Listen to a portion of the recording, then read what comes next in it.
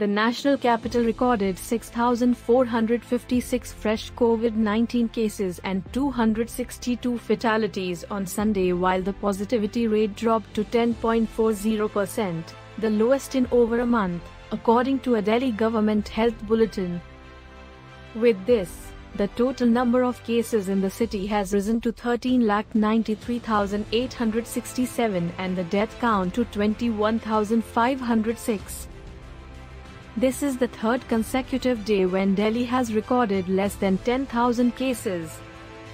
However, the smaller number of new cases was due to relatively fewer tests, 62,059, conducted on Saturday.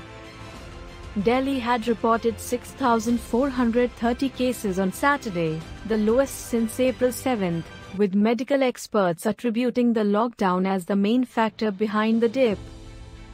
Delhi had reported 8,506 cases on Friday, 10,489 on Thursday, 13,287 on Wednesday, 12,481 on Tuesday, 12,651 on Monday and 13,336 on last Sunday.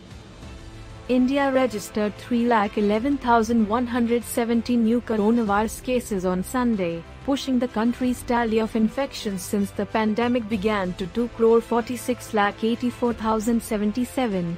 The toll rose by 4,077 to 2,70,284.